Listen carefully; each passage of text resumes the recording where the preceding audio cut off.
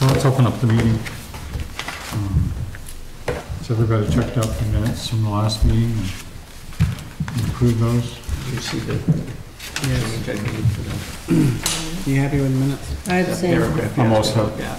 No. I didn't notice it. Are you happy with your minutes? Yes. I hope so. It should be. Okay, so we approve the minutes. With one abstention, Yeah. 'cause I wasn't here. One abstention. And that's it, this is it. So, Nikki, do you have something special you want to bring up? I did. We could do that now, Ready for yes? that now? We could? Okay. David Armstrong and I had talked, and we debated whether or not to put me on the agenda. So I wanted to be on the agenda, but wasn't sure I could be here, so I thought it would be better to. Sure. Kid scheduling, I didn't know what to do. I'm here on behalf of the school board, and the school board is going to be hosting a school security forum on July 9th at 6 p.m. I think it's a Tuesday. I can double check that. Yeah, and so we wanted to formally invite you all to attend. I suspect we're going to try and keep the topic on school security, but I think we're a community, and the school portion of the community represents about a quarter of the town, and I just feel like it would be a good opportunity for you to hear people and their concerns with school security. So, and then their opinions on what we should do about it. So that's what I mean. Nikki, at this point, does the board have a leaning toward what they would like to see? We're really, I mean, we know what our options are, but we really want community feedback. We don't want to go forward in any direction without community feedback. That's where we are. We feel like it's, in a situation like this, it's pretty important because there are a lot of people that strongly are against it, and there are a lot of people that are strongly for something, and so we need to figure it out. Have you done any kind of survey of all the parents, or? We have not. That's part of what this is to get information from families. I mean, we do know that we had a fair number of parents attend our community forum, a month or so ago. And there was a lot of interest there, and I know that the principal has gotten a lot of questions, and we've seen a lot of things posted on the listserv, and then I've gotten a lot of emails directed at me. So we do know that there's concern about school security. There were, in light of recent events, there were a lot of parents emailing and saying, why should I send my kid to school? Is it safe? So those were hard emails to take on Mother's Day weekend. So, yeah. So, that's what I'm here for. Dave, there was talk about an exploratory meeting with the Windsor Police about their resources. Did that happen? Has that happened yet? Or? Yes. Okay. The principal and superintendent met with Windsor Police, and Windsor presented what they can do for us. That they really are the only option that we have, and so they'll be presenting again what they can do for the school community at this forum. Okay. Good. Okay. Thank you. Thank you. Thank you, Nikki. Yep.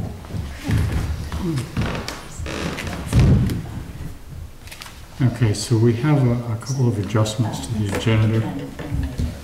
Just to note,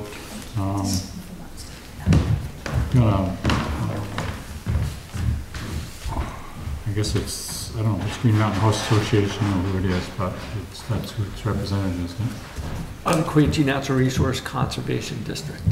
But Sue, it is about, Sue Greenall. They're the ones actually getting the grant. okay, so it's a grant. They're looking for a letter from us for, to support their grant application for some work on Katy Brook Trail. So I think that's just a matter of if we agree to sign that letter. What are they doing? There's, I don't know exactly, but I know that there's a wet area as you go in from the Jennyville Road end. It goes kind of like across a swamp where there's beaver activity, and maybe on both sides. So I'm not sure what they're going to do about it, but that's where the work is going to happen. If you know more, you want to, or we want to wait a minute and do it when we do it.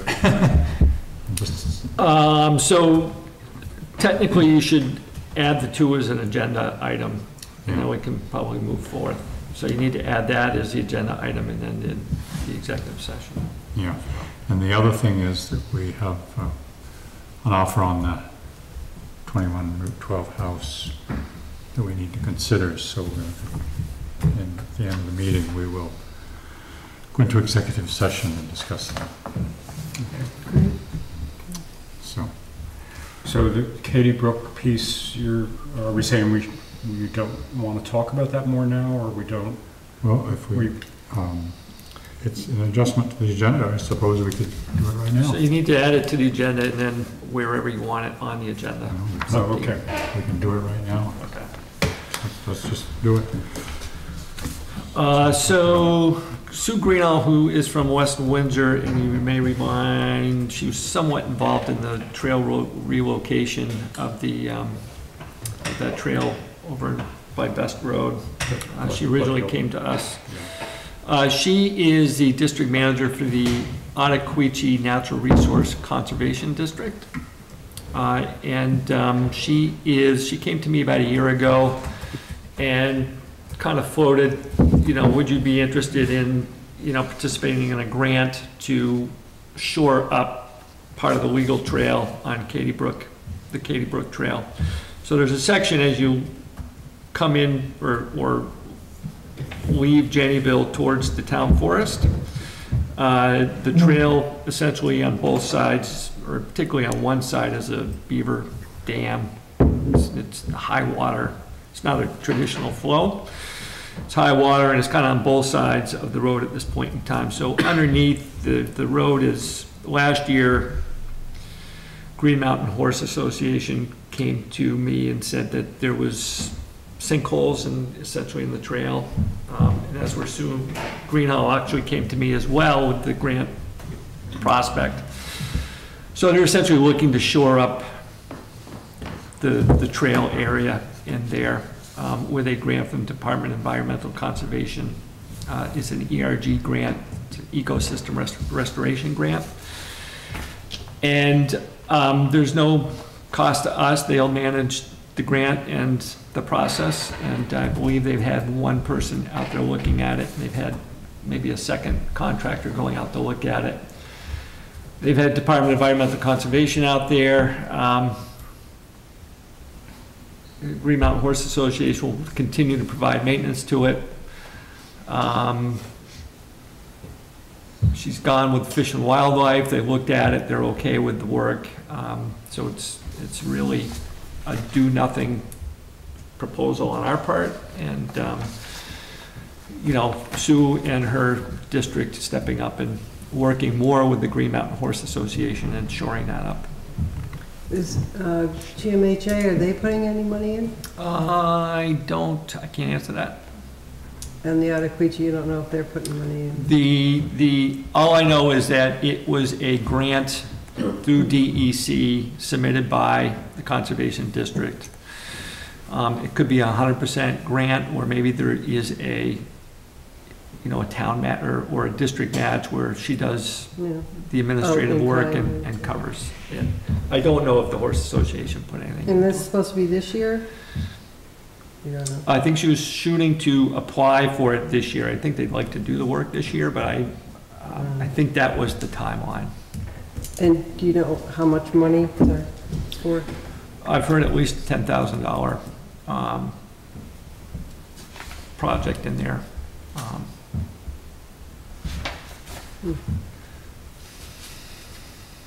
Yeah, I mean, at least there's some stabilization that needs to be. So does that mean they're taking out the beaver dam? Nope. the shoring up the road. The road itself is deteriorating underneath, essentially like a cave type situation, and they need to shore that up. And it has nothing to do with the beaver dam? Well, the beaver dam is creating the nuisance, yes. But last year I made a joke about knocking out the beaver dam, and I didn't get a whole lot of laughs. Nobody. But anyway. I think with some of the groups involved, Yeah. I don't think the beaver dam's gonna. I mentioned something about just taking the excavator to the beaver dam part itself and letting the water flow, you know, wherever that is south. So if next winter you come in with this really nice looking coat. So there is nothing in there about, I was able to have Fish and Wildlife look at the area and give us the okay to move forward, providing the ERP grant through the Natural Resource Conservation Council to design and implement repair of the cave and part of the road along the Beaver Pond. So it's to restabilize the road and not to extract the beavers. So she's asking, So all we need is a letter of consent from the town to proceed. So that is this, if you are in agreement to that, that is a letter that Gordon can sign on behalf of the board to proceed with that. I would like to let her know. Said she, once the application's done, she'd share that with me, so that the application hasn't been done. Oh, So she said she would share that once the application is done. I'm just interested in how they're shoring that up, because it seems like it could be an ongoing problem, right? It's been ongoing for quite some time, and I was up there looking at it with Bob 4 or 5 years ago. Yeah, And I think there's a culvert across, it probably is washed out or something like that, between what's now a beaver dam and beaver pond, and what's over on the other side, because it's all kind of flat there. So,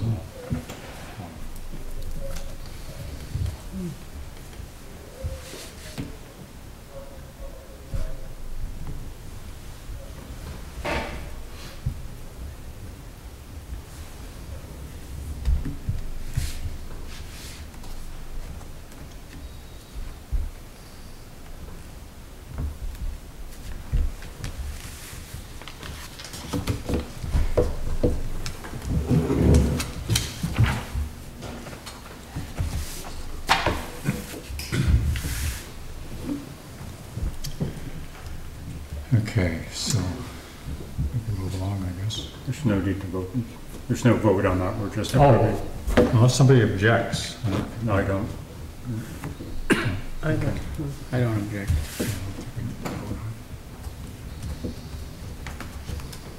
Besides that, I already signed it. So, no, I think it's good. So, There's a shredder upstairs. yeah, that's right.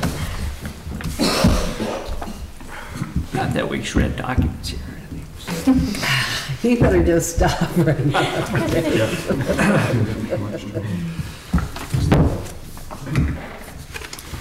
Okay, so let's move along. Let's move on to let's do the old business of the fund balances. Yeah. So it was kind of a light agenda. So I thought this needed to be brought up going into, so July, first meeting of July, maybe the second meeting. We may need a special one in there since the first meeting is July 1st. I don't know if we'll have the pertinent data at that point, but we'll need to set the tax rate. And at least Matt and I have been kind of batting back this subject, you know, maybe back and forth since maybe December, on whether to address this deficit sooner rather than later. As you can see in the state statute that I put out to you, that it does state that for lack of more or less a plan, that you should tack on the difference at the next time you set the grand list. In this case, the state statute says 5%, which actually puts it pretty close to what the deficit is. 5% of the budget comes in at roughly $105,000. And the deficit amount that I'm projecting, now remember, we're still pretty early in the ball game, which is the tough part of this. It's just a projection and it's for discussionary purposes, but it brings the deficit down to, and I'll get into what I call a good and bad deficit in a minute, but it brings the deficit down to about 96,939, so just under 100,000. So, we fit into that state statute of about 5%. So, Okay, before you go into the budget side of it, I didn't notice any triggering amount in the state statute. So is it, if you have a deficit of $100, you need to tack? I think there's a common sense denominator in here. I mean, I think everybody realizes that there's a give and take year in and year out. So $100 is certainly, I think, I wouldn't sneeze at it, although we've been now carrying this one for at least 2 to 3 years. And I think that, we made some adjustments 2 years ago.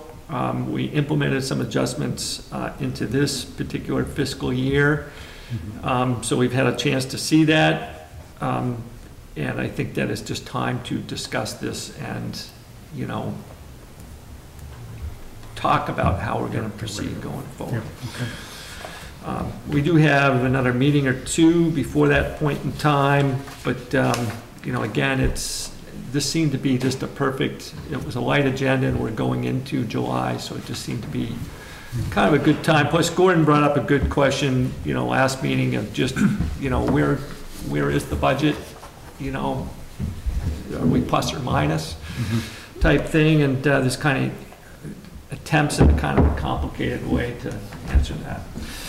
Phil, in the last sentence here says, the last part of the last sentence, to be levied on the grand list of such town as will provide sufficient revenue to liquidate such deficit.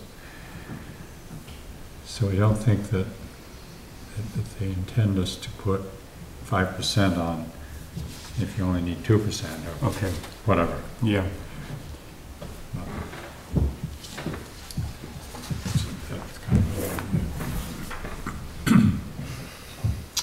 So let me so in your packet you have a projected ending general fund balance.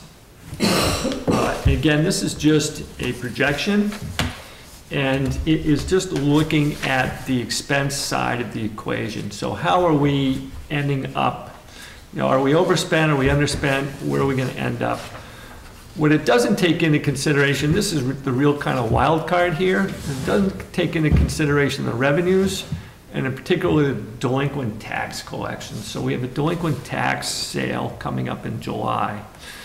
So that could bring in more revenue than we were anticipating, and it could narrow that deficit. And as I pointed out to you in the packet, we have, at the end of 2018, we had like 216,000 in delinquent taxes. As of today, we have about 228,000, 225,000 in delinquent taxes. So you can see if we were to nab, an X amount above and beyond, then that would close the gap on our deficit. I just don't know that number. And governmental accounting, there's a 60-day window after you close the books on July 1st. So any of that delinquent tax revenue that comes in between July 1st and the end of August is fair game. We can claw that into this fiscal year. So that's beneficial, and we do have that tax sale coming up in July. So Matt, back when we were talking about this, I mentioned back in the fall or early winter, I kind of mentioned the difficulty of narrowing or trying to grasp hold of that deficit number. And perhaps it would be better to wait until we get through the summertime and fall and winter and see what this number shakes out to be after we audit it. But we've also had some discussion of, this is, as we got into the spending and how we have, you know, we essentially set aside $75,000 to apply to the deficit in this year's fiscal budget. As we were eating into that, we've kind of been talking about perhaps we should address this in July. So, you know, I've kind of gone both ways with this, but I do think that there is ample opportunity for us to gain on this with the delinquent taxes. Now, I did call the auditor and said, okay, auditor, every year you make me write a paragraph in the audit as to how we're going to address this. Here's the statute, you know, should we be out there and raise the $100,000 in July? His answer was that he would prefer us to, based upon both the school and the town increase that we are going to have based upon the last, you know, the budget that passed in March. The school had like a 7, we have like a 9. We've got the reappraisal kind of throwing some monkey wrenches in here, makes things more complicated. Actually might be technically a good time because the tax rate may actually go down, which would kind of, from a transparent point of view, kind of hide it. But, you know, he just seemed to think that there was just too much going on. Tackle the delinquencies and see where you end up. Now, with that, though, came the recommendation that, okay, you need to claw back at this. You know, you may want to think about it maybe over a 3-year period of time. You know, so let's just say, hypothetically, we end up with like a $75,000 deficit still at the end of after everything sugars off. You know, he's talking about like throwing, just like we did this year, kind of $25,000 into the budget over the next 3 years or so to try and get this down. You don't hit them, we don't hit it in July, but you need to start gaining ground on this, is kind of his message. That's all well and good. Just know that with some of the things, our needs, you know, $25,000 in there is a speed bump for us as far as getting more material for highway or anything else. You know, anything that we add to the budget is a % increase for us, so it doesn't work. The other thing is, and Matt, you've also pointed this out. I think, Martin, are we making the second? We've made one payment on the 21 house, right? Yes. I think we've got a second one coming up in July or August, somewhere in there. September? Yeah. So there's been some payment made to that, meaning that, you know, of the $180,000 purchase price that we borrowed, you know, we've already paid back $38,000 of that. So if we sell it for X amount, there should be a little bit of a buffer there. We've talked about it going into the buildings and grounds fund or something to that effect. You know, it might need to be utilized for the deficit. So there's a little bit of sway here. I was kind of ready to apply it to the tax rate, but I think that the auditor makes some valid points. I think that we need to, it would be good to get an understanding as to what the delinquent taxes, how this does sugar out.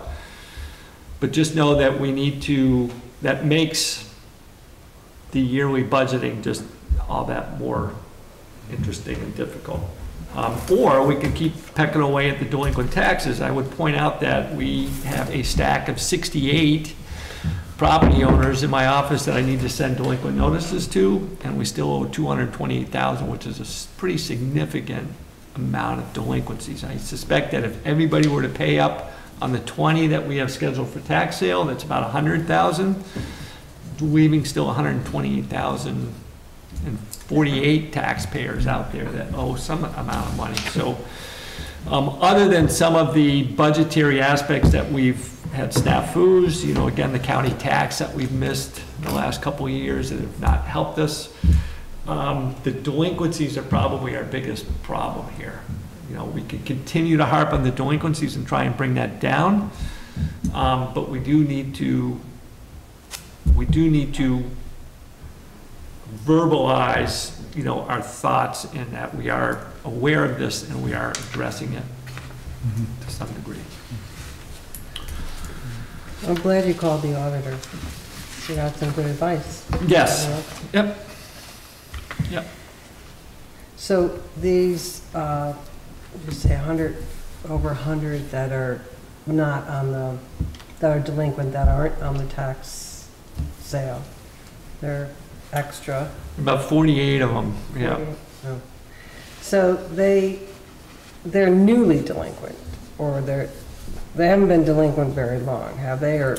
They're either newly delinquent or the amount is fairly small, but I don't think there's anybody on there that's more than 2 years. Okay.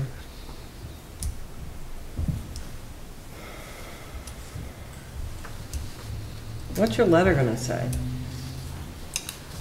With the one that goes out to these people? Well, the 20 for tax sale was written by a lawyer. No, not them, but Oh, these other ones. says you owe, can you please pay? Are you gonna mention to that if they don't? We are doing tax sales on a timely basis. I believe it does say that. You know, we're not letting them go because it just will dig themselves in deeper and deeper. Yes, it says that. Okay. I think that's important. I don't know that people have that in their heads, that, you know, we're doing that. We've had this discussion before, but obviously, March 1st of every, the last 2 years that I've been here, it's been a $525,000 number, or a $500,000 number, and that's just a really, so that deadline really is not as important to these people as it should be. We also have, I would say, maybe a dozen of people that probably shouldn't own property at this point in time, whether they're just in a disability situation or whether, the affordability, it's just obviously, when you do the math with these people, it just, their ability to pay just isn't there. Dave, is this 216,000, does that include the delinquencies that you involved in the previous tax sale? The ones that, I know some of them came through and some didn't. The previous tax sale last. So they all came through. Everybody, all the property sold but one. Yeah. And we purchased that. But you haven't collected those taxes. Oh, we paid those taxes. We're now the proud owner of that property, provided that that owner doesn't redeem by November Okay. 16th. So that's not part of it. So that doesn't have, it's not part of this. So that's not part of that. However, he had a year to redeem. So the redemption year obviously has now gone uncollected. So that's an additional $2,500 that, we're out, just waiting for the year to tick by. Okay. We had 2 of those that needed to redeem, so. Dave, on the highway fund balance, you've Jumped at the gun. We haven't gone there yet. We're still talking oh, general we're fund. still, okay. Yeah, so what date do you need to set the tax rate by? We need to, the tax bill needs to go out by the last week or towards the end of July. So it being the first week, our second meeting may fall within the realm. I think that might be like July 16th or something like that. So we would need to set it at that point in time. And I think the tax sale will happen towards the end of July. So we won't, by the time we set the tax rate, we won't know how successful or not successful the tax sale has been. However, I would hope that, of that 20, only maybe 5 have come forward with either a request for the Board of Abatement or some sort of a payment plan. Usually as this progresses down the pike and the notices pop up, the activity kind of increases. This one is, there's some interesting ones out there.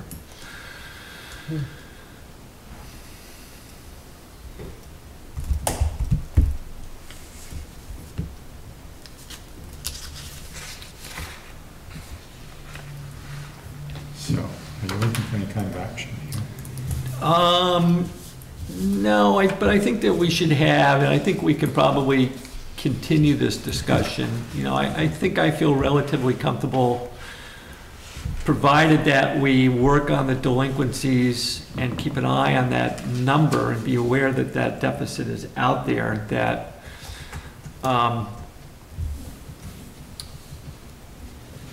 that we close that gap.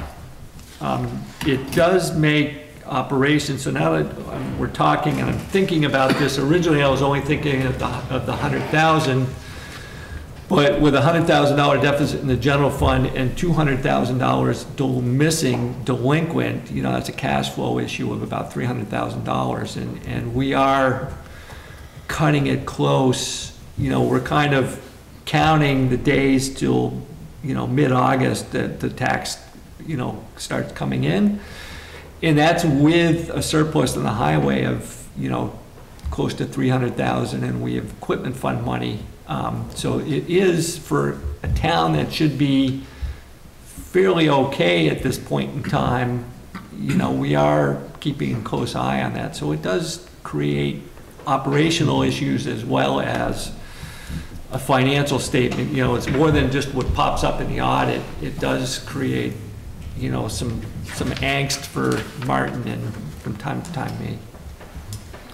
So for next year's budget, should we just drop it by $200,000? Because it seems to me that we keep running into this every year.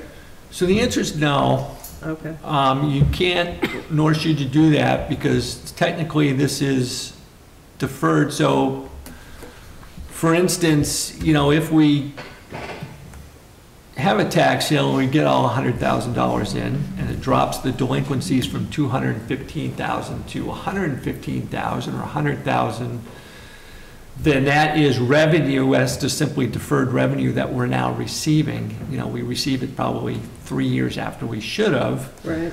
But it's revenue, and then it, you know, if you don't collect it, it becomes deferred revenue. If you start then tacking on an additional $200,000 to the taxpayer, they're overpaying by a significant amount.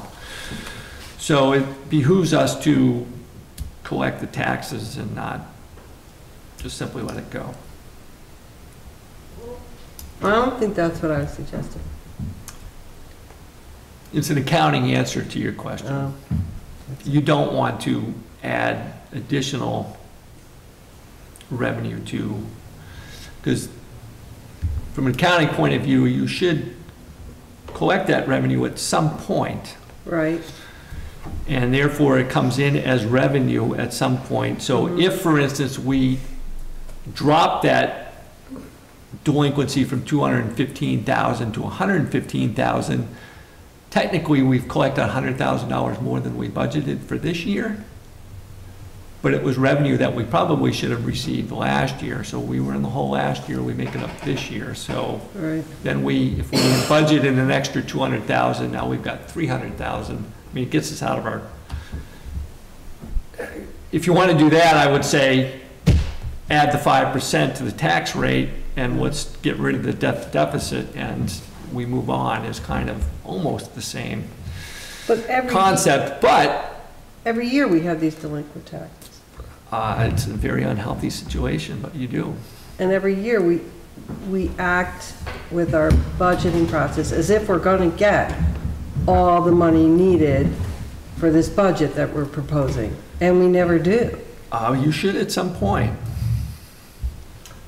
But, okay, so this year we won't get money that we budgeted for, but we'll get money that we budgeted for 3 years ago. So in 3 years, we'll get money that we should have gotten this year. I mean, is that how it works? Hopefully that's what you get it at some point. I mean, the idea here is that you really shouldn't have more than $30,000, $40,000 in delinquencies.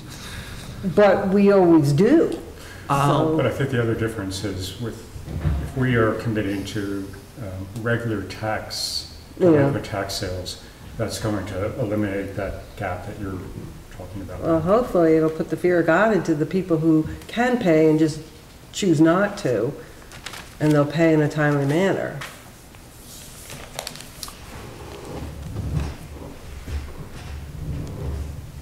I think there's been a long history of, you know,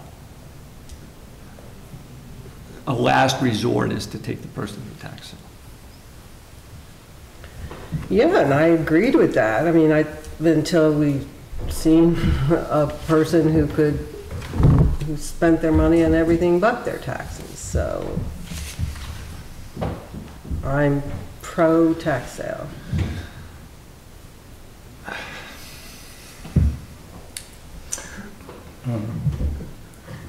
This 5% statute is fairly new, it looks like. Yeah. So- I think it was revised in 2018. It's actually been around for a very long time. Do we have any history of doing that, I guess, is my question. I'm not sure if you know that answer. I myself have had to address it in another town. We chose to borrow money instead of doing that, but we were talking a slightly larger deficit at that point, when it truly needed to be addressed. I don't know if Hartland as a town has ever addressed it. Why did they choose to borrow money? Because they had a greater than $300,000 deficit, and they didn't want to put that on the taxpayer all in one shot. Oh. So they borrowed for 3 years. And then increase the taxes each year too. They just, they had a yearly amount that they had to pay back over the next 3 years, and that's what they did. So they had to add 100 grand to their budget over the next, soften the blow a little bit, still. But that's kind of what the auditor's saying is, look, if you don't address it today, and you can't tackle this with delinquencies, then you should think about sticking 30 grand in a year for the next 3 years to pay that down, and that's also a difficult task for us. You know, we've got, you know, other things that we need to, we have other needs, materials and buildings, and so, you know, to stick 30 grand in there and then try and fill our needs is a difficult task. So either way, you know, any way around it is, you know, it's a chunk, so. Do you have any idea yet what the new appraisal is gonna do to the tax rate, or? It's actually online as we speak. I've kind of looked at it quickly.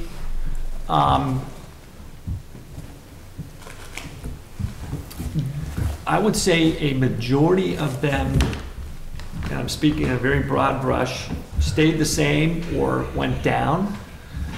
There was a segment, small segment that increased significantly, and there's some that increased, you know, another portion that increased.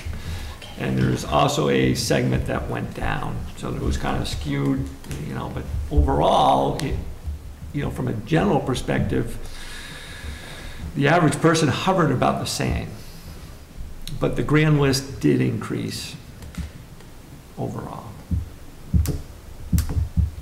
But the grand list increases, the tax rate Should go down, right? decreases, correct? Yeah.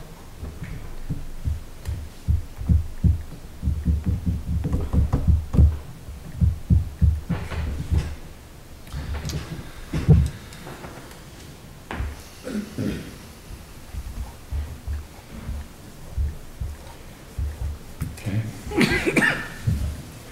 Phil, did you have? Well, I just want to make sure I know what we're doing here now. You know, we've talked about options, but at this point, we're waiting and watching to see how the delinquents, the tax sale in July goes, and any other additional revenues that kind of come in.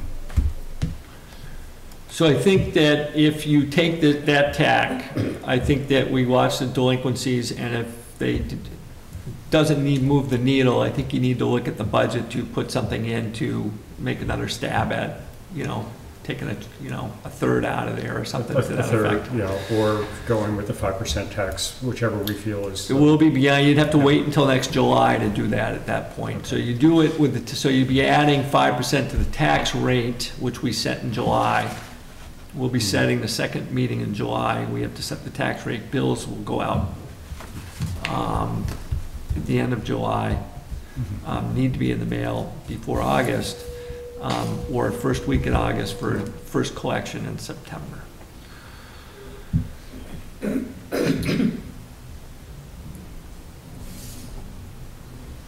Okay. Well, we have the ability to borrow money if we have to. So hopefully that's not the case.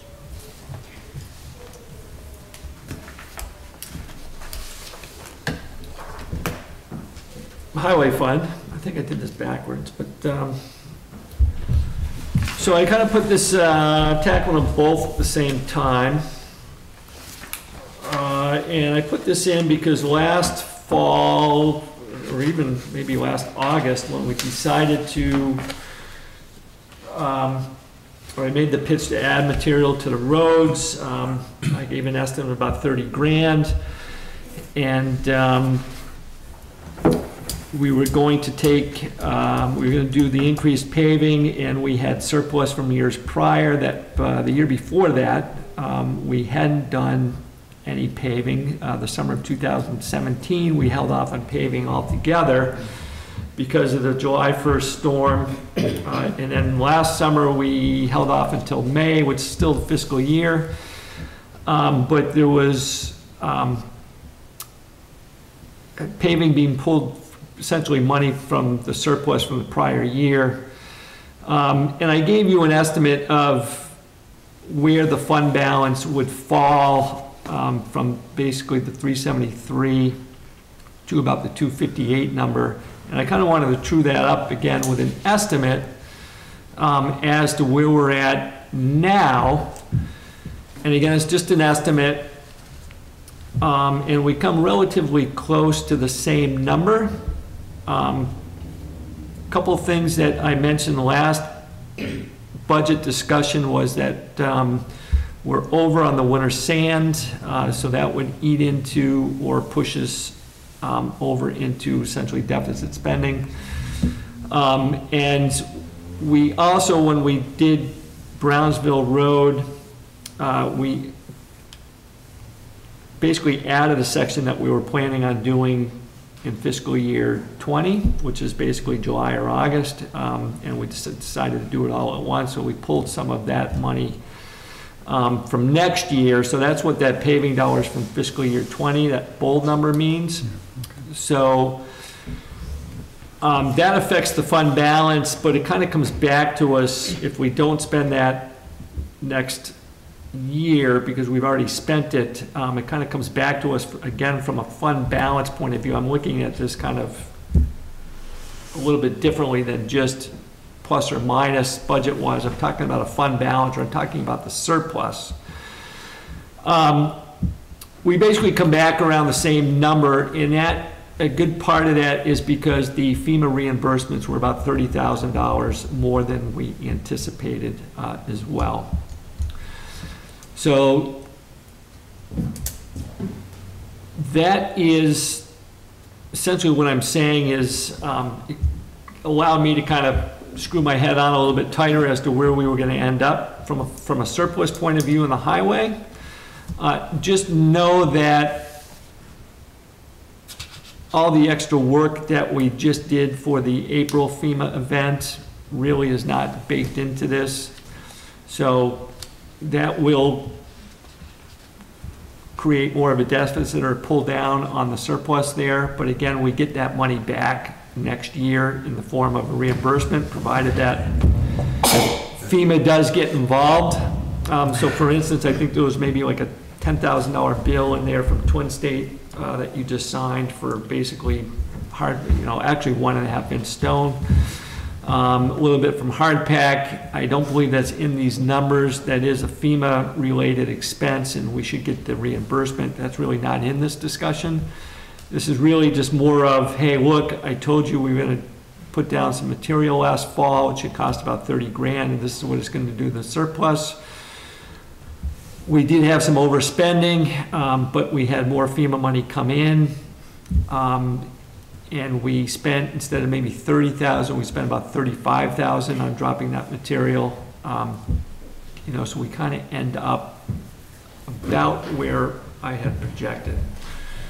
Again, that's a real funky things happen at the closeout in the last month, and as we get invoices in July and even into August. But again, this is a projection and kind of where we're going to fall.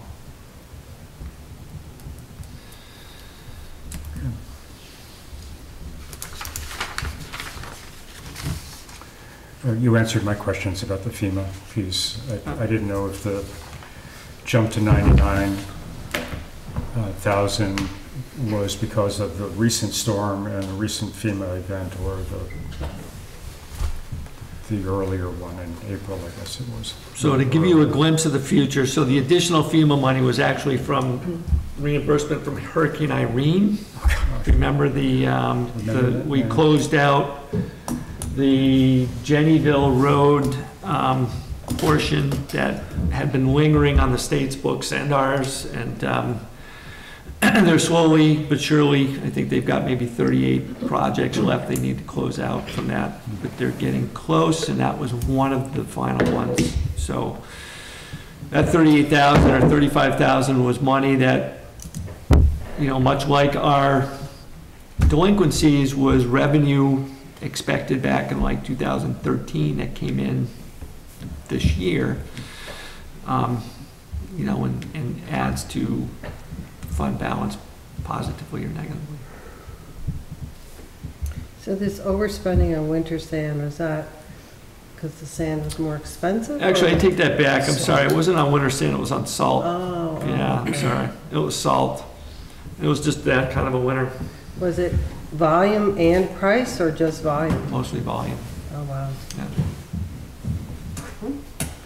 Do they use a brine mix or no? I can't answer that at the moment. We don't.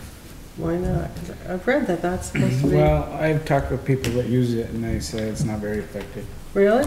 It's a new idea. Yeah. And it works good for some weather applications, but most of the time it's not effective. Okay. And it's harder on vehicles Really? because it sprays everywhere. Oh, wow. So it's a huge expense.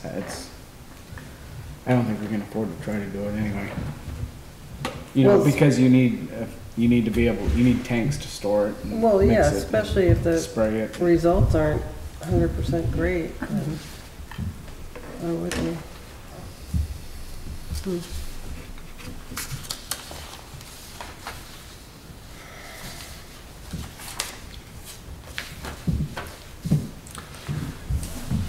So just the parting shot is that for this past fiscal year, we actually, in a nutshell, because we do have a highway surplus and a general fund deficit, we pulled $75,000 of the surplus over to the deficit, but that didn't work quite as planned. We essentially, for lack of a better term, overspent and ate into that 75,000. So we're only estimating about 13 to 15 of that 75,000 to be available to put towards that. You know, so it's positive that it didn't add $65,000 more to the deficit. So in that respect, it's good, but didn't quite do what we wanted it to do. But I am not advocating that we do that, because I think that the highway fund needs that money. And I think that we're better off letting the highway fund utilize that into the future and not transfer that over to the general fund.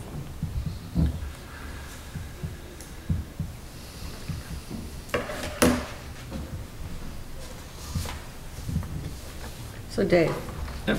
to get back to this thing. So maybe 3 years from now, Yep. the budget should be about $200,000 less than it is now. Why? so that we don't run a deficit. The budget should be $200,000 less. Yeah, no, I mean less. So we're building a budget and we know we're not gonna get that money. We know we're not going to, because there's always this big chunk of delinquencies. So why don't we just not build it on, Because then you'd be down 300,000, not 200,000. Because you're still gonna have the same problem. It doesn't matter what the budget is. what? So you can do that, you can do it one of two ways, Mary, over the next 3 years, or you can add the 5% to the tax rate and not get all discombobulated by the accounting. So you can either weed the revenue is and expense less, or you can just add $25,000 in there or $100,000 and tax the people more. Either way, you're taxing people more than what you need to spend and work off your deficit over the next 3 years, which is exactly what we're talking about. But at some point in time, you need to collect the delinquencies.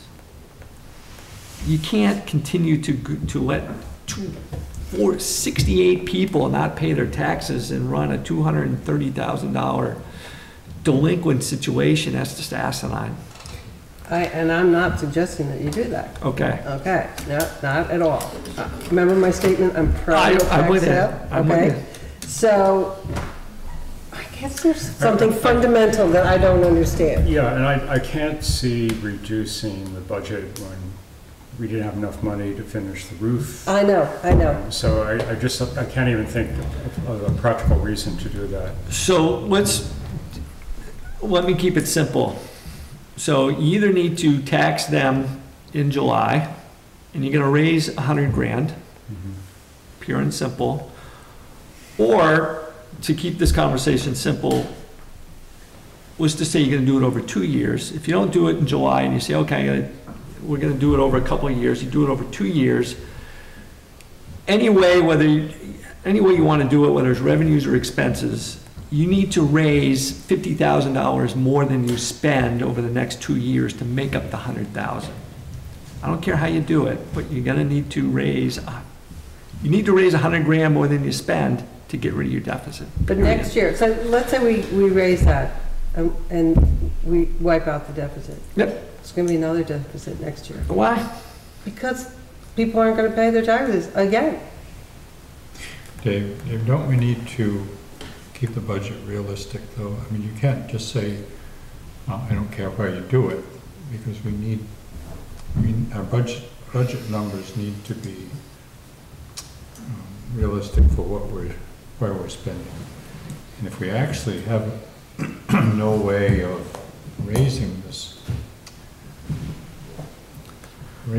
money, maybe we ought to just do it, like it says in the statute.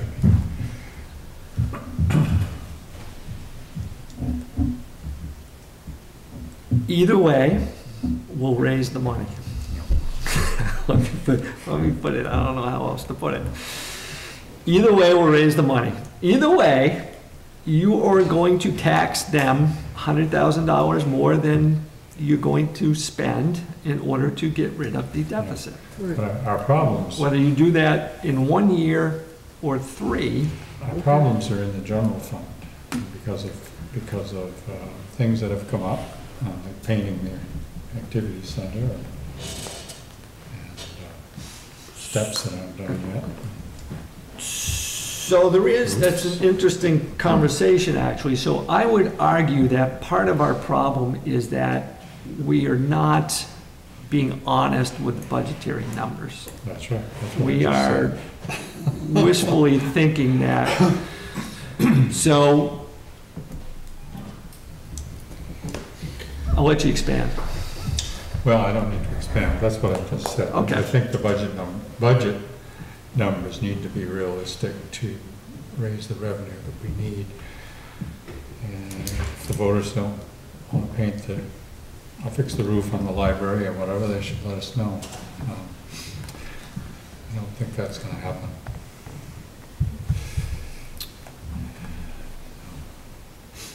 But if we have underraised funds in the past, which appears to what we have done in the general fund, we haven't raised enough revenue. It wouldn't be a bad thing just to do it now. But so what you're saying then, we're gonna raise, let's say we raise extra money, it's gonna wipe out the deficit, we're gonna address some projects that need to be fixed. We will again have delinquencies next year. And again, we will have built our budget. Mary, we cannot add $200,000 to the yearly budget to make up for delinquencies. You just can't do that. You can't do that. I don't want it It's yet. deferred Oh, I see what revenue. you're saying, It yeah. is deferred revenue that you will get at some point. So the $200,000 and $225,000 that we have today, maybe 4 years worth of that. So the 1 year's delinquency may be 100,000, and that may get down to 50. So to simply add 50 grand or 100 grand is you're double, you're taxing them more than you need to. Collect it. I can feel your frustration. I can feel it. Short and sweet. I've never seen anything like this, Mary. I Like swear what? to God. Like what? What this town is experiencing from a budgetary perspective and the delinquencies that you have shouldn't be this way. They shouldn't. So to then tack on another 250 grand to the average taxpayer to make up for it, how do you feel about that? So you're going to make up for the 68 people that haven't paid. I guess I feel that, I'm just wondering if this town can afford itself.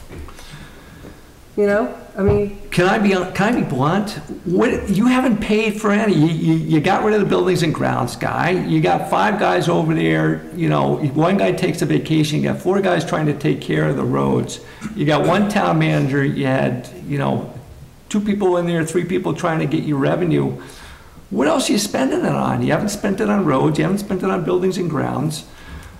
What is it that the town doesn't have a structure and it's not functioning? So what is it that you can't afford? At some point, you got to look at this as what can this person afford and what can't they afford, and say, hey, I'm on a select board. I'm a board member of this town. I have a fiduciary duty to make it function. I also need an output. You've been looking at the input and you've been looking at making that the smallest input you possibly can, and we've got no output. The town is, again, I'm working on a highway project that has been on the books for 7 years. What else? I'm working on the front steps of a building that's been 5 years. What is it that we can't afford? You're not paying for anything. Well, we are in our if you look at our taxes, 20%. Yeah. Okay? Is Yeah. for all this municipal responsibilities, and then 80% is for the school. 2 separate governmental entities. Right. 2 separate, Right, but the taxpayers is paying for both, so you can't, understood. So the state has a huge property tax issue. I think Governor Scott, I don't want to bring politics into this, I think is somewhat barking up the right tree as to trying to address property taxes and what that means to the average taxpayer. You can't let the town starve because all the money's going to the school. I'm sorry. At some point, right. the town has to function. If not, the library roof will fall in. And then what are you going to do with the books? This, Damon Hall will fall apart. So, as it is in the 20th century, have you ever looked in these offices and try and figure out how these people try and do their job? We sit here in December with the freaking walls leaking and water on the floor over here while they're trying to do a reappraisal. Clyde's vault is so small that, 2 lawyers go in there and they're bumping into each other trying to do a title search. Not to mention, you only got a couple years left of space in there anyways. Then what are we going to do? I don't know. The answer can't simply be they can't afford it. At some point in time, the question's got to be, what does it take for the town to function effectively? I mean, you're paying me $40 an hour and I sit in there and do, overlay permits that somebody at 15 bucks can be doing, yet, the ADA, and the rec center and stuff like that, we could, there's opportunities there that, I'm off doing little piddly stuff that, you shouldn't have your town manager, it's just officially, yeah, you want to make the bottom line the lowest possible denominator that you possibly can. We've done that. But at the end of the day, are we producing an efficient thing? Are we getting the most for our money? I don't think so. I mean, I'm working on 2 culverts that, are grant eligible, that probably should have been fixed 18 years ago. I don't have the time to deal with it, nor does Bill, yet we're gonna lose out on money to pay for that. Simply because I'm off doing, Nancy's calling me because she can't get in the library, she needs a key. There's no buildings and grounds guy, so I go over and do it. There is now. Well, there will be in a month, yes. But, that's to the point that we got. Yeah. It's costing us, I hate to be like, but we pinched the penny and we've gained, nothing. Right, yeah, I understand that. So I think that the thought process of we can't afford it is a deficient thought process. I think you need to look at the role of the select board and say, what does the town need to effectively run at the most economical, price tag? I think we've looked at the input quite a bit, but the output has struggled for a fair amount of time. I'll just say one thing about the delinquent taxes, Dave. I'm all for every effort you make on this, but it's taken a number of years to get to this point. It's going to take a number of years to get away from it. I agree. So we can't suddenly think that the 200,000 is going to come in and we're going to be running up what should be a $30,000–40,000 a year problem. It's not going to happen overnight. I agree. But as that 200, that it's stagnated. I mean, other than the fact that we go $500,000 in March, it's just a god-awful number. We got to claw our way back. The delinquent number has hovered around 230 to 250. So if that's the number year in and year out, technically you've lost some, but then you've gained some. So you've lost some revenue and then you've gained some deferred revenue. So after a certain point in time, we're at a working point, but the coffers are missing $230,000. Year after year after year. Yes, may not affect that particular budget by $250,000, but the town is missing $250,000 that it should have. It could have happened 10 years ago, it could happen yesterday, it could happen 5 years ago. But it's money in the bank that we don't have.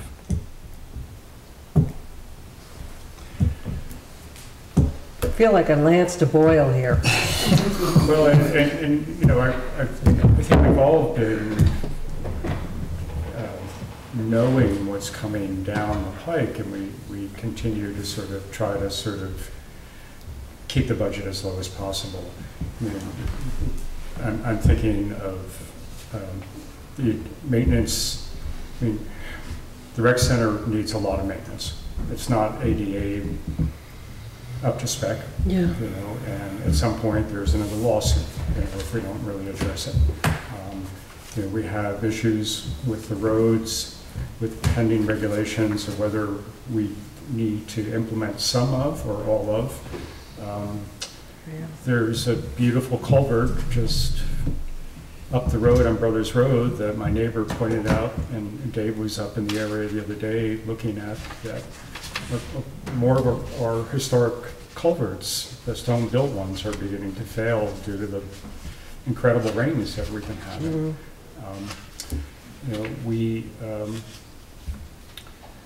I don't know. I have a laundry list of things that we could spend money on. So, and it feels like every year we've been pinching rather than spending.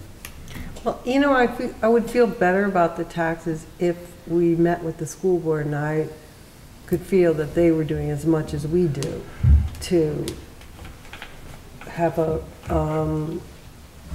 conservative budget. Maybe they are, I don't know. Can't you sit in on a school board meeting and voice your concern?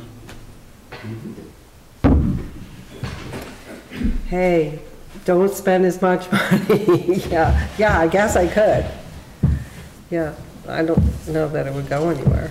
I can help you with the school budget. You can't touch sped, you can't touch the teacher salaries, you can't touch. Insurance. Sarah and I battled for years, and we Yeah. always came out to a great end, but we battled because there's only two things we could touch on that budget. You can't touch anything on that budget. Yeah, I was on the board with Sarah. The only thing that we made happen at the school was we put a fund together, so they have money, they don't borrow money every single year. It's the only thing that we really worked out that it's helped, been enormous help. And you don't have to worry about delinquent taxes. We carry that burden, they get it regardless. Do they get their portion of the delinquent Yeah. taxes? They get their portion, the highway fund gets theirs. Their portion, that'd make the number a lot smaller. Doesn't work that way. so they get Makes sense paid to me. first, right? The school gets paid first.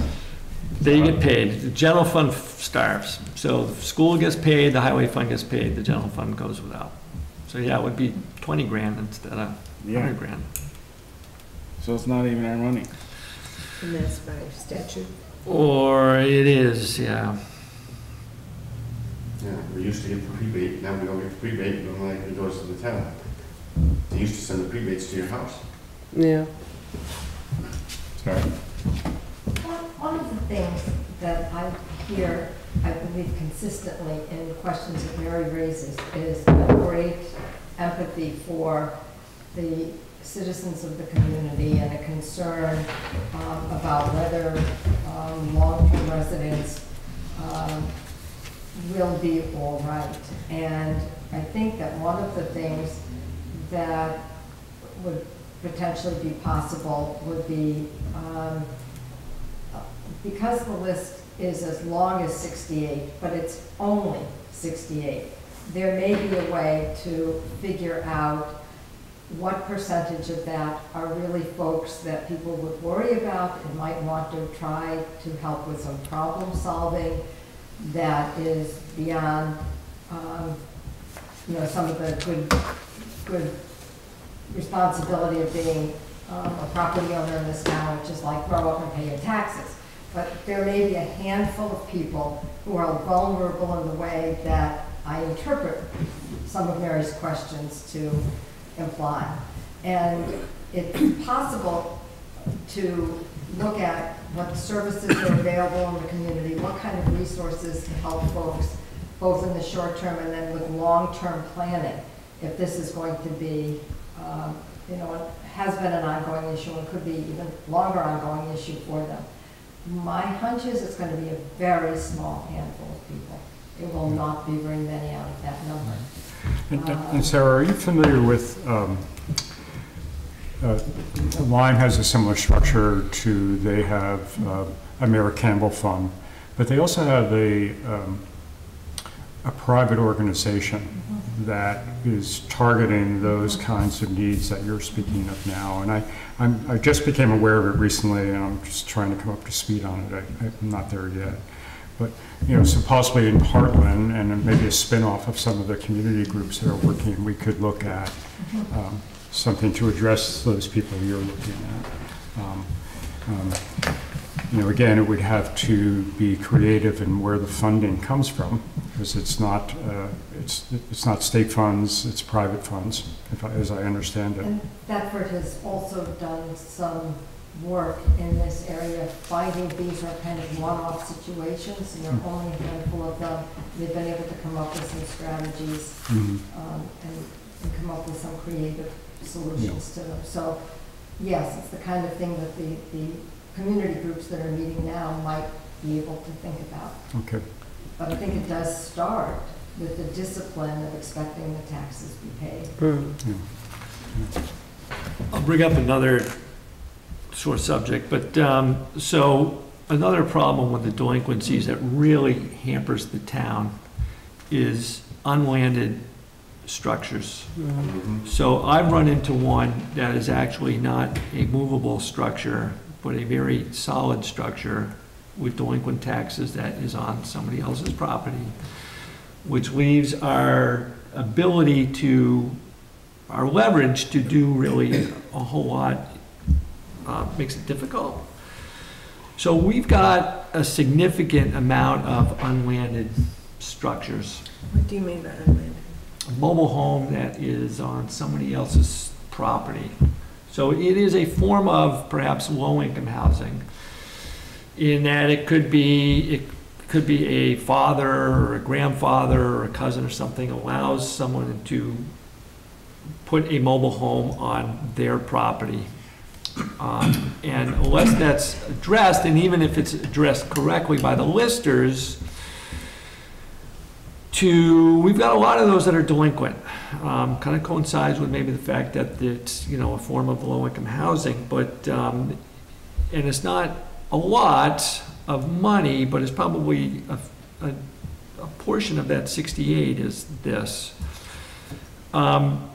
Most towns in the zoning ordinance does prohibit two structures to be on one parcel without it being essentially subdivided or, you know, something legally, so that you don't end up with 2 or 3 or in some instances 5 on one particular property, and you get in the situation where they're delinquent, and leaves us with, we do have recourse as far as the mobile homes go, but again, it means that, you know, we need to evict the person ultimately, we need to take the mobile home, we need to take it off the property, we need to put it up for sale and kind of essentially get rid of it, which essentially makes me nothing more than really a glorified real estate agent, you know, or a distressed real estate agent.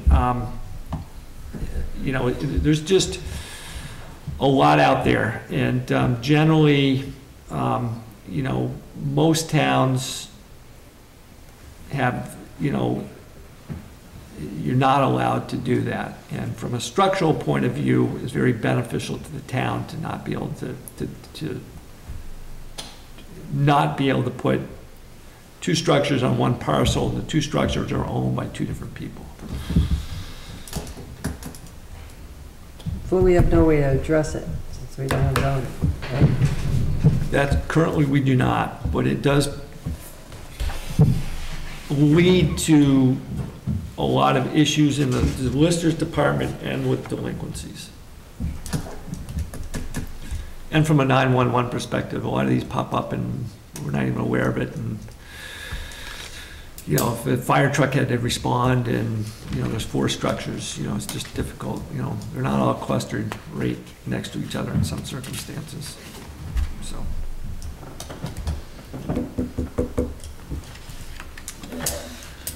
Well, we don't, I think we've beat this to death. Sorry. And this was informational, no action, right? Correct. So maybe we should move on. We've got the 2 leases to sign. Correct. The Hartland Co-op has we talked about $50 additional a month last year. We're expecting it. That's in the amount.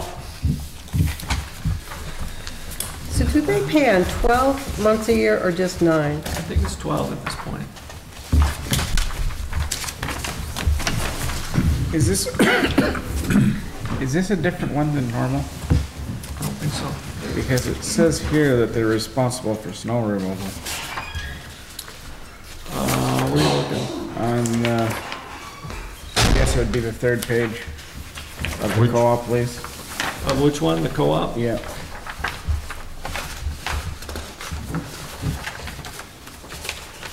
Where do you see it, Matt? Under utility costs and snow removal and rubber.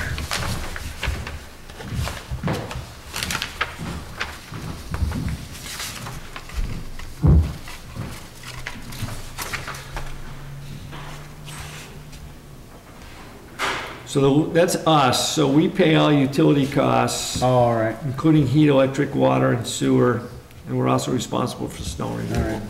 That makes sense. Yeah, otherwise it'll be the leasing, she'll pay utility costs, heat, electric, water, and sewer. Oh, I see it now. Yep. But since they're in the, they're right in the building, then. Yep.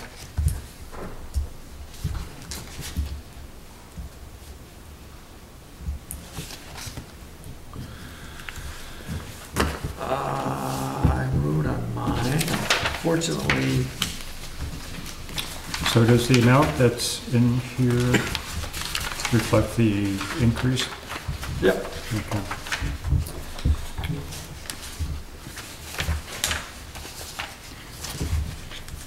My copies are clean. Your copies are clean, but they're front and back, but that's okay, Front and back is okay. that's okay. So nobody uses those classrooms, do they, during the summer? Over at the co-op one? No, I don't think they do.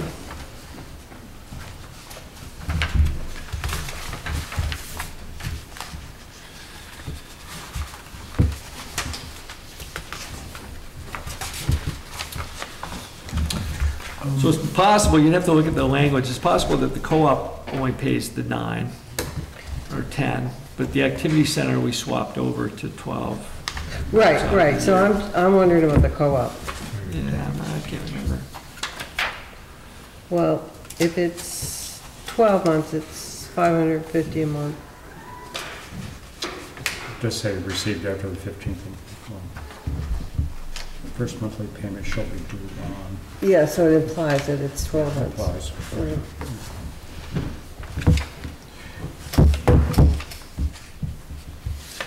Is there a board associated with the co-op? There Yeah. is? Okay, and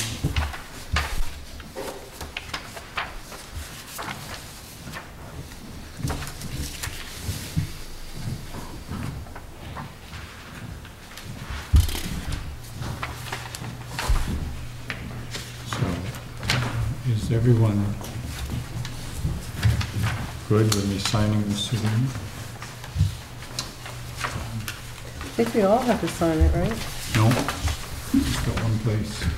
For the You need a co-op, witness. Oh, the co-op, okay. I don't like the other one. The other one has us all on there, but I don't know if it makes a difference.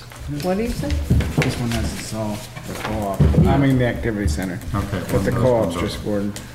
Oh, Gordon, the only question I had on both, well, I have some on the activity center that I'll ask when we get there, but I'm not an insurance person, but are the insurances that are quoted for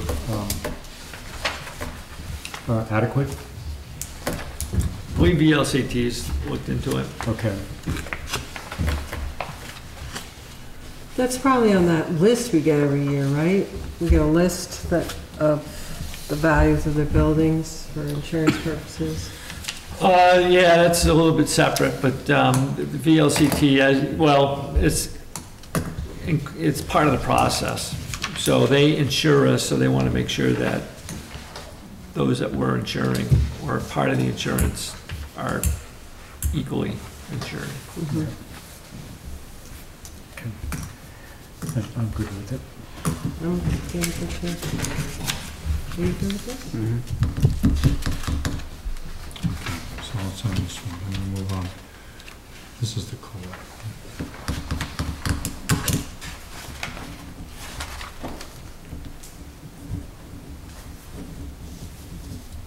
Could be a witness,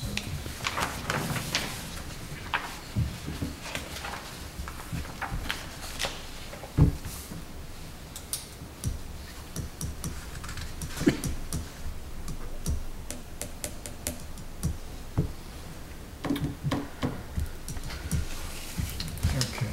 That's one. This one. So while you're doing that, so Val Rainey did reach out to me. I told her I'd bring this to you guys. So she's looking to put a security system into their facility, kind of like a push number keypad type thing. Wanted to know if we would be a part of that expense. The cost is $3,250 to do that, is to the front door. I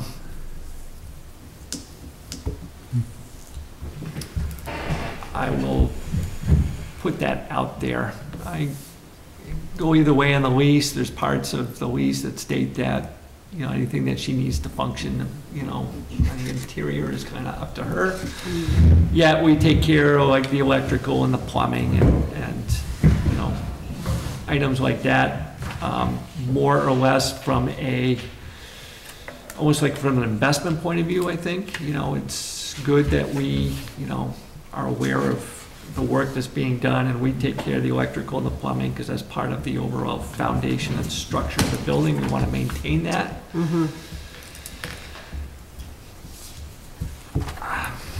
where does this fall? Inside or out? Somewhere in between there. I would say it's a little, gray. Maybe that's why she wants to pay half. Is she asking for half? Half would make her day.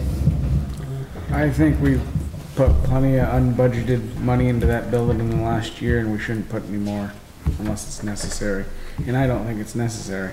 Did she say why she thinks it's necessary at this time?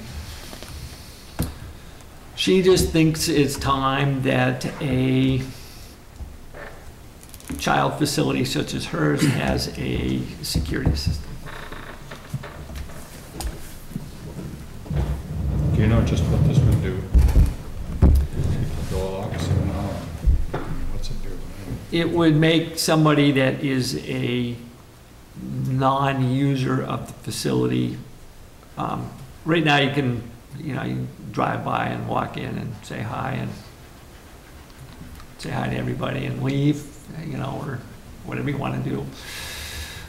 This would limit the access, so you would need to know the code in order to open the door and go in and say hi.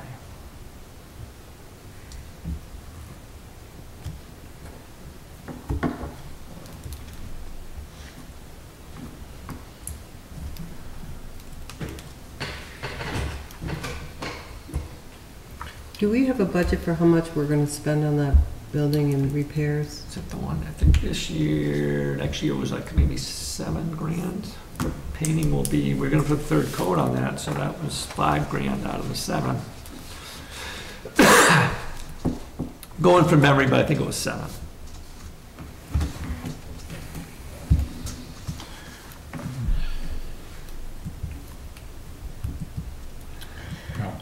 I don't know if I think of this as cost of doing business for them, or, in a way, that's how I don't question, and I don't want to get into questioning the need. I think I'm familiar with other childcare centers that have this already. They do?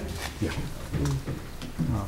But at the same time, I don't, is it a cost of doing business that Four Corners should absorb, or is it something we should do? Sarah? I would see this as a cost of doing business. It's generally seen in the industry as a cost of doing business. There are some grants available that she may not know about, that she could apply for help in covering that cost. I think, though, that when it's a town-owned building, to come to you first before she does something like that is probably a logical step in the process. So for you to know that, for you to choose not to fund it, but to know that she's planning to do it is probably not a bad outcome. That sounds like a plan to me. We signed the lease and we asked her to look for funding elsewhere. How would she pursue that grant She can idea? call me. Call you? If That's that it. doesn't work, That's then easy maybe we'll have to message. help her. Can we lead to this? Otherwise, taxes, she take we're that good off with the this, right? taxes? I have a question. business Another expense, question. Okay. I realize this is an agreement with a person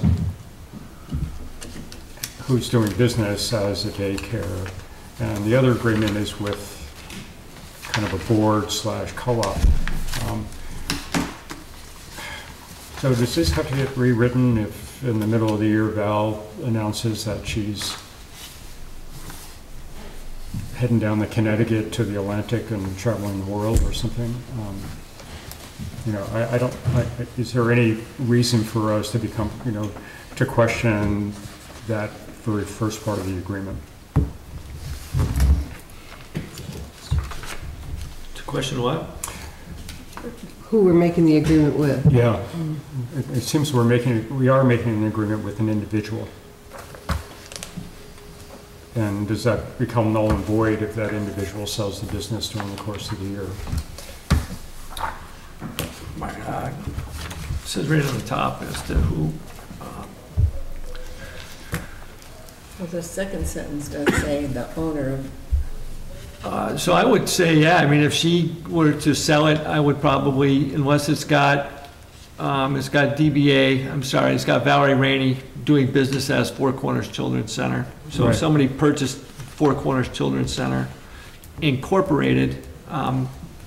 Is it incorporated? Yep.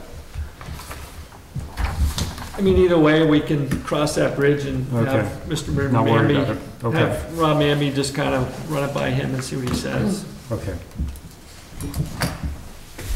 Then I'm all set with it. No, I don't think we don't have any guarantees. I mean, you're giving this. That day will come at some point. Phil? Yeah. Next, I understand that there may be somebody that would fill that gap, but that day will come. It's Okay. probably in the next 5 years. So we're good? I see.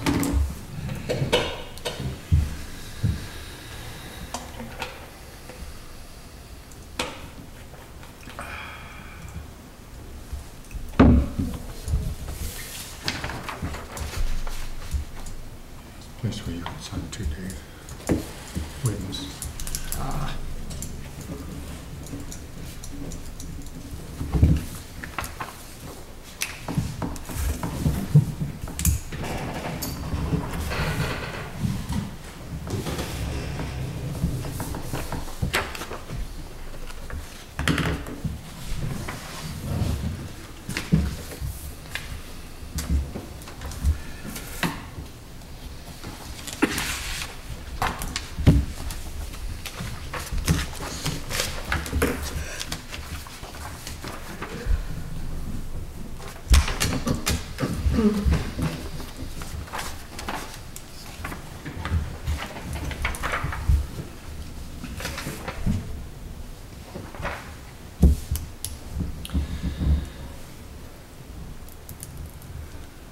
Okay, so that's good.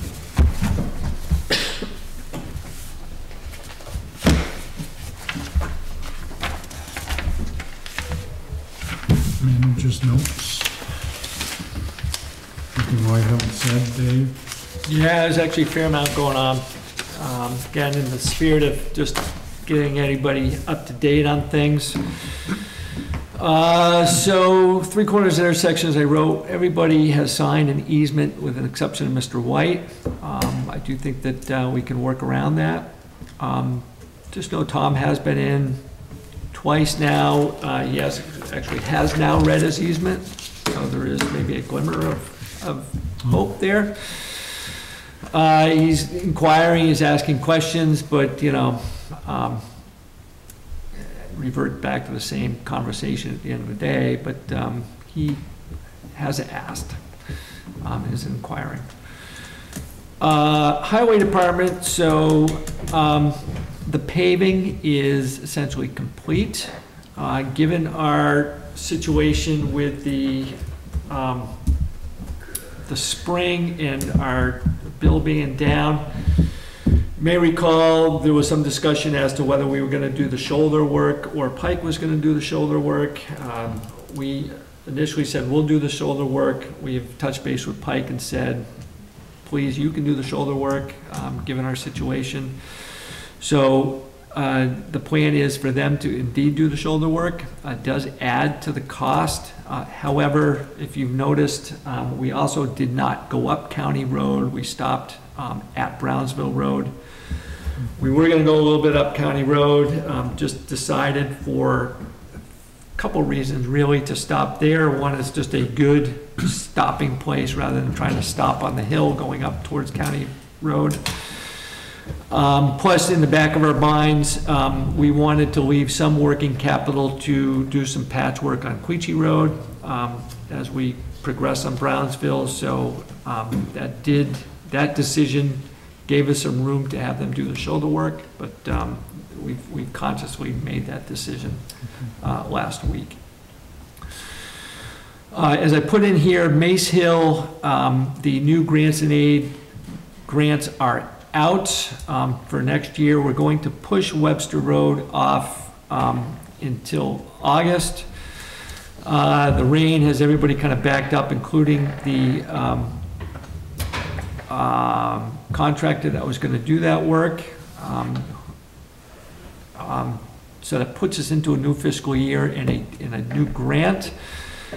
However, Webster Road, that we did a fair amount of work on last year, essentially needs to be redone. That did not hold up over the spring rains and spring that we had in winter. Rita went out on behalf of Two Rivers and you know, to close that, essentially the grant out, and found, you know, what was out there, you know, due to the rains and et cetera, essentially unacceptable. The ditching was shallow. It didn't have the 7-inch Minus our stone. 7-inch stone in there, so it did slide. So if you want to see a good example of why they do call for 7-inch and why they want them deeper and wider, that's a prime example. However, in defense of the project, I was out there with Matt Dow this morning. There is a tremendous amount of ledge out there, which makes working in that area difficult to get the proper trenching, but I think we can do it. So we may have lost the $6,500 that we put into that. The only good silver lining here is that if we can do that job before the end of July, we can actually use the existing grant money that we had available for that job to do the redo. So I've done the work, we've looked at it, we think we can do it and get it done. So it makes sense to get it done, provided we can use that grant money and try and improve on what's there. How much distance are you talking about? Oh, boy, I don't know, 250 yards maybe? Oh.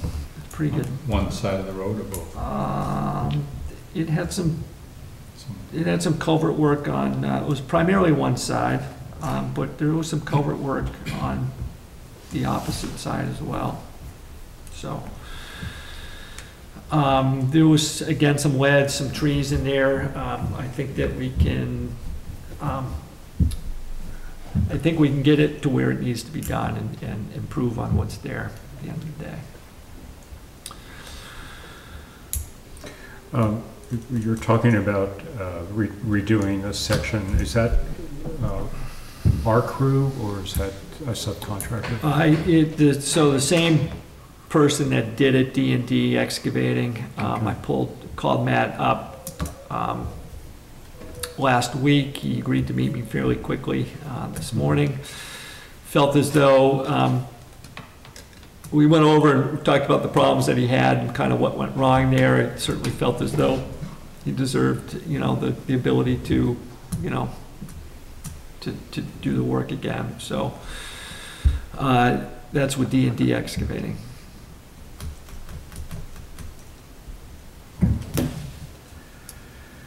I did meet with Windsor Police Chief and the school board. I did feel as though the bringing in or having a public input meeting, I thought was beneficial, and they are doing that. I think it'll be a good discussion. However that lands, and that was kind of the bulk of that discussion.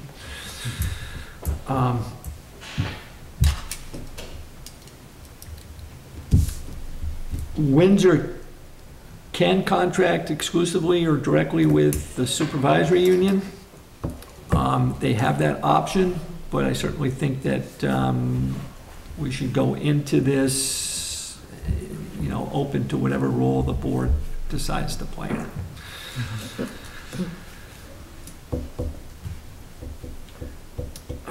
Change of appraisal notices went out today, so you will be getting that tomorrow or the next day. So Mary, you can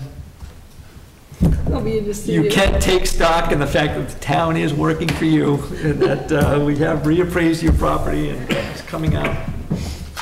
So there is that aspect of it. Wait, how does that affect me directly? From what I was saying before? May or may not. You're gonna find out. Okay. So if we add the 5% to the tax rate in July, then, you know, it'll affect you a fair amount. We'll have to, all right, never mind. But we're only gonna do it to your house. So you're gonna carry the brunt of that entire bill. I really touched a nerve here tonight, Dave. I just, you know, Man. we're losing steam here. I had to add a little Okay. humor into the night, you know, whatever. Yeah, and Tom told me about that hemp processing plant you were putting in. We gotta raise the money for these taxes. God. I met with the engineer in the front of the steps today regarding the steps. We're moving forward with that. What goes around comes around. So the person, it looks like, that is going to do the work is Charlie Brennan, who we kind of started out with. However, I feel good in the fact that Chris will be on hand. He feels fairly comfortable with the materials he's using, but you know, just we're going to have him do a mock-up. Essentially, he'll do like a side or maybe a quarter of it to, you know, make sure he's doing what he says he's going to do.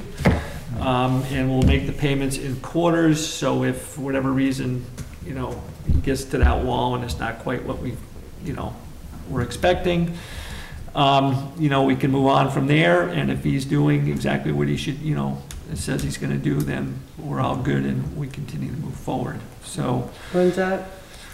What's that? When? Chris and Charlie were going to talk and try and set up a time schedule to move forward.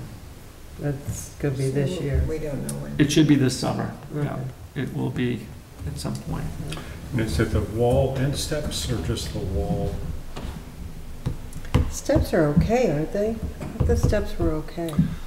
Just There the roof is, walls. They need patching. there is a couple places where the step and the wall meet that the salt is eaten into and it's deteriorating. So that needs to be addressed. Yeah, I like that approach, you know, because this whole job is you won't see the bulk of the work. You'll just see you know, a skim coat over it. So I'm glad the engineer is involved with double checking the work. See how it comes out, because we have other steps. Oh. Yeah.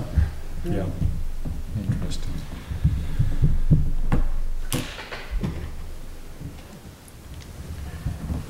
That's all I got. Okay, Rest. so we have, does anyone else have anything you want to bring up? No, I'm That's exhausted. good.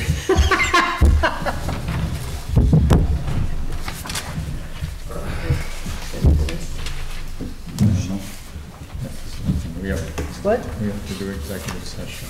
Yeah. Just to make sure we're done before we do.